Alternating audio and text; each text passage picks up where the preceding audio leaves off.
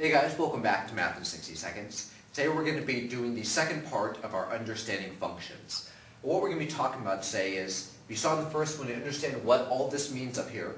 We're going to be talking about though when they do things like f of 4 or f of 10 or f of q, what that means.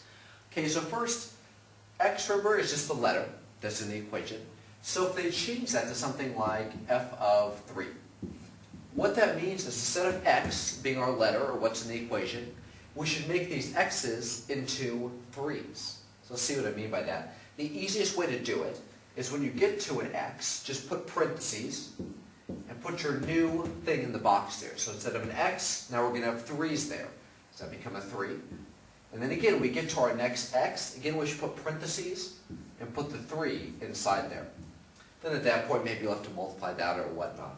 But the point is, whatever we put in the parentheses is what goes in place of the x. So the x is really just more of a box. And at the beginning we have a box in there and x in there. Later we're going to have 3's in there.